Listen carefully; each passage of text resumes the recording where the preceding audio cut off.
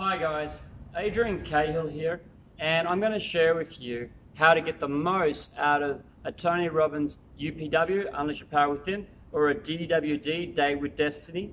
UPW is a shorter one, DWD is the main attraction, the bigger one. So I'm going to show you how to get the most out of that.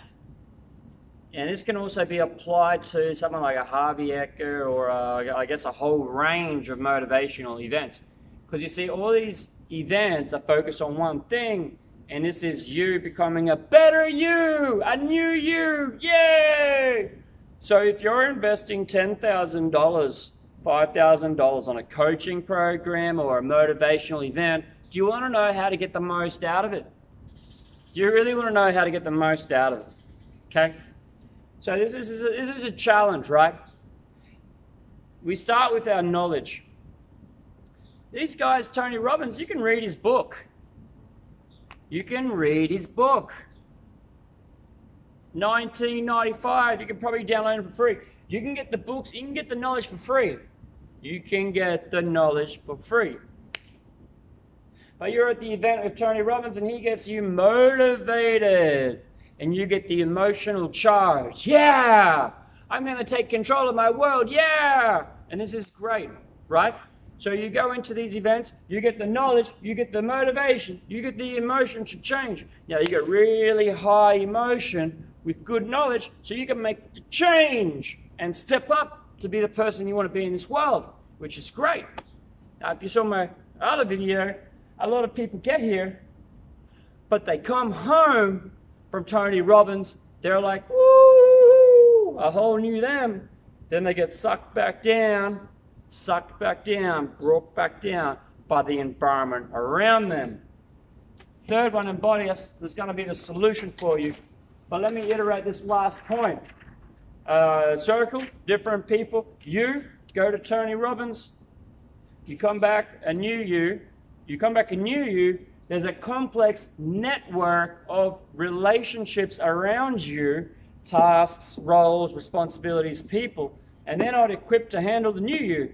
So they pull you back down to the old you. Perhaps you've been at Tony Robbins, or you're going to go, right? And you're working on your wealth.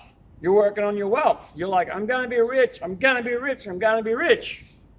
You get into Tony Robbins. Wow, I can do it. You know, you get some knowledge, you get strong emotion. I'm going to be rich. Yeah. I can do it. I can do it. I can do it.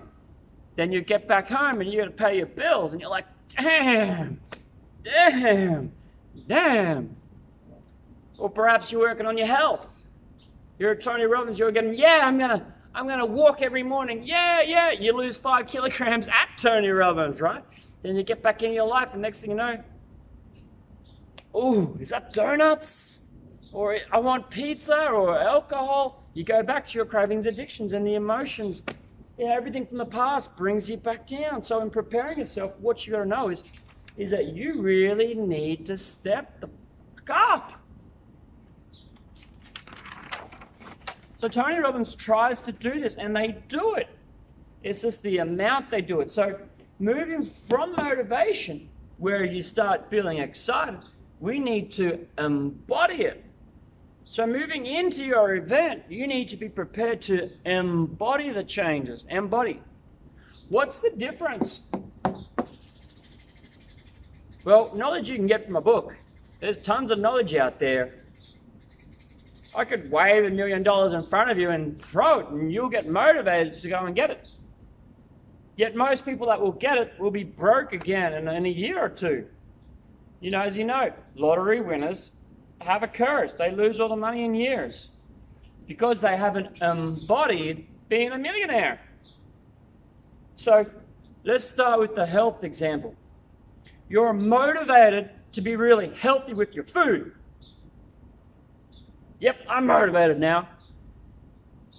I liked donuts before. I've been eating soft drink all my life. Coffee, I've got my life, a life of eating food. I come back to my home and I'm going to be a vegetarian. Like that. I've been a vegetarian. People will come back from Tony Robbins, they've been like a vegetarian for 3 days. and they expect that they're going to be a vegetarian. No, they haven't embodied it. So you need to embody the changes you seek. You need to really embody and bring into your body, I am a millionaire. I am super healthy. I am super loved. I am super great.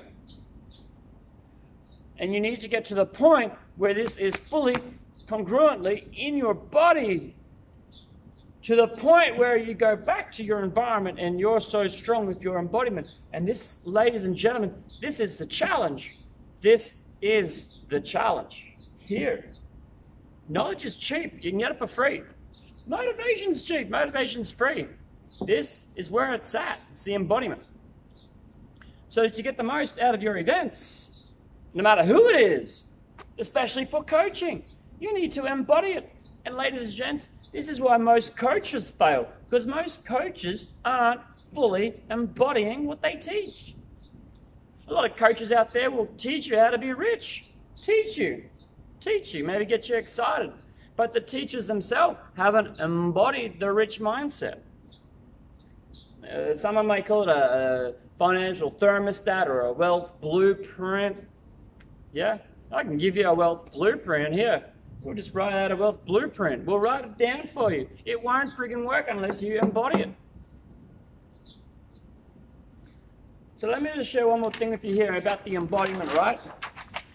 You've got a thing you can search on the internet, neurological levels, my name. My website, Adrian Cahill, or just search that on Google. Neurological levels, right?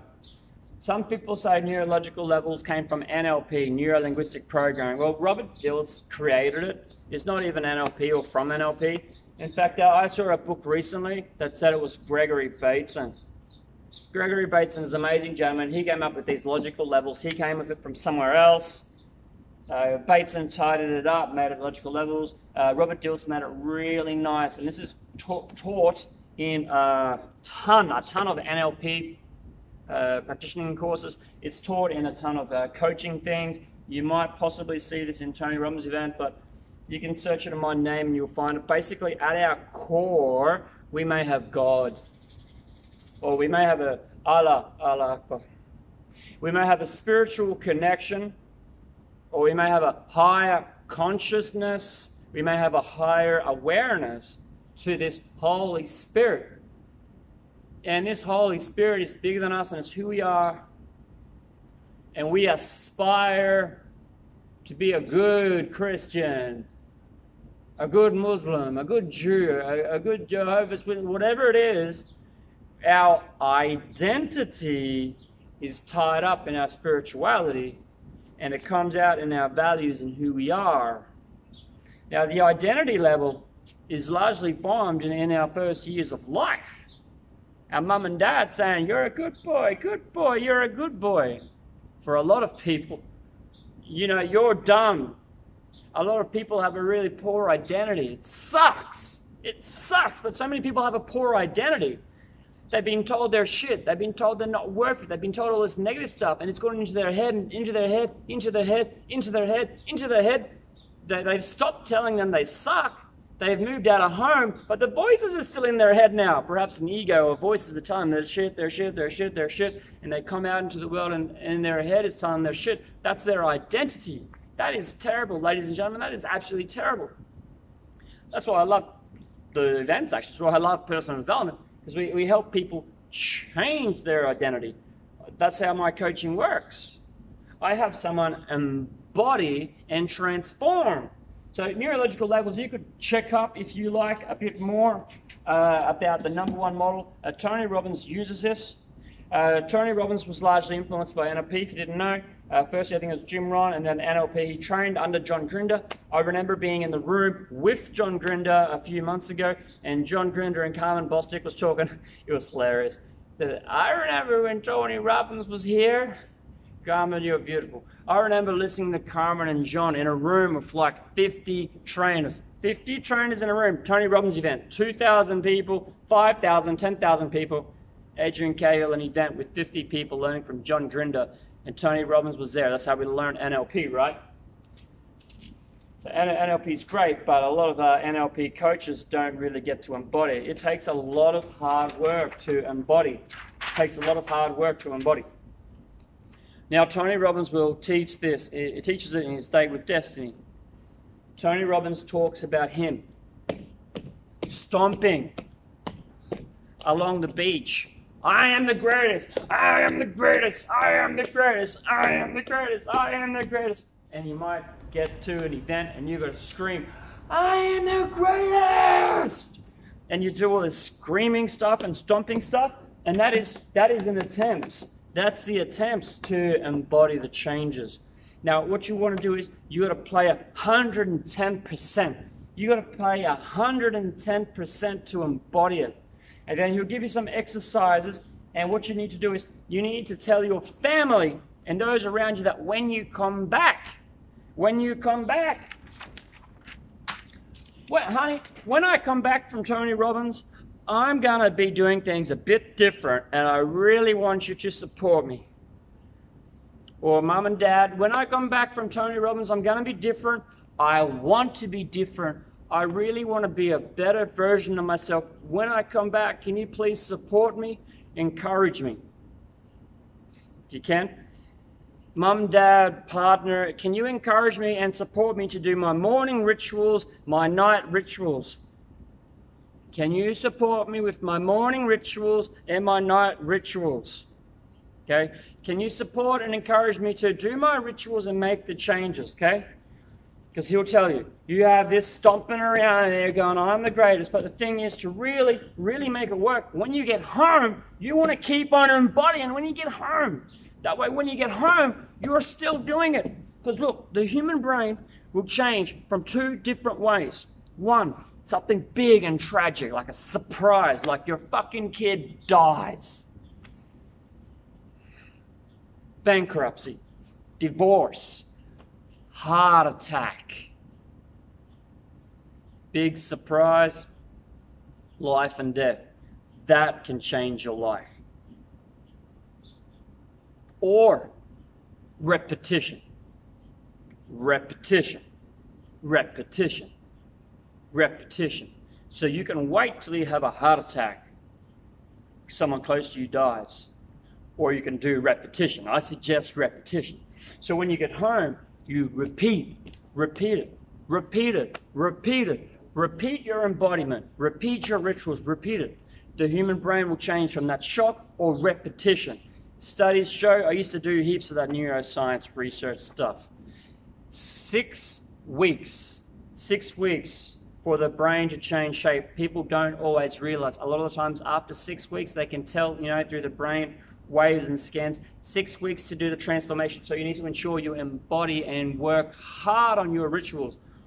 Firstly, till it becomes a habit. Secondly, till you really embody it. 6 weeks, the changes are taking place. Stay with it. 8 weeks, 12 weeks, 16 weeks, stay with it. You should start seeing results when you get back from Tony, and then 3 months later, you're going to be there, embodied.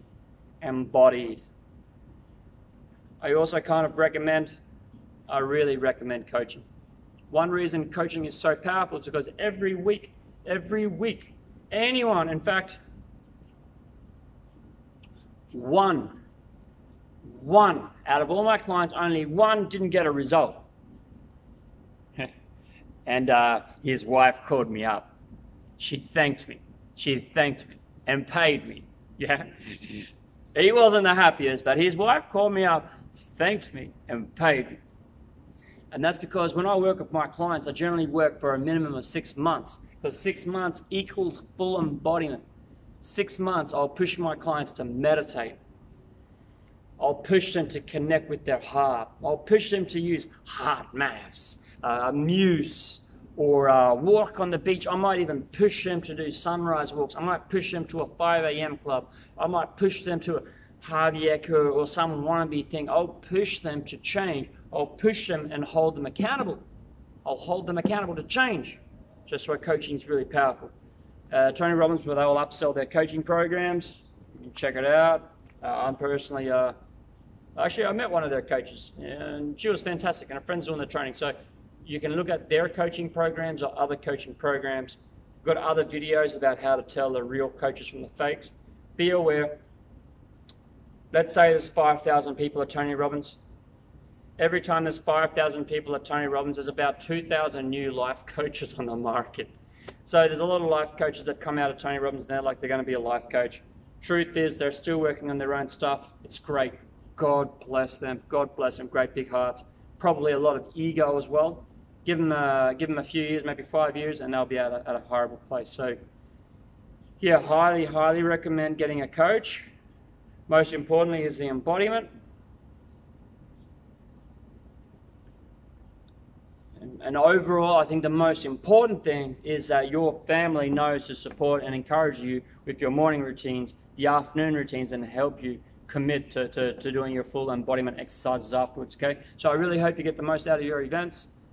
Yeah, ladies and gentlemen, excellent to serve you. I've got a few videos. I'll be frank and open up. Yeah, I do coaching, but I'm all about results. I don't care how many people view. I don't care if you like this or not. It's all about change. Be the change.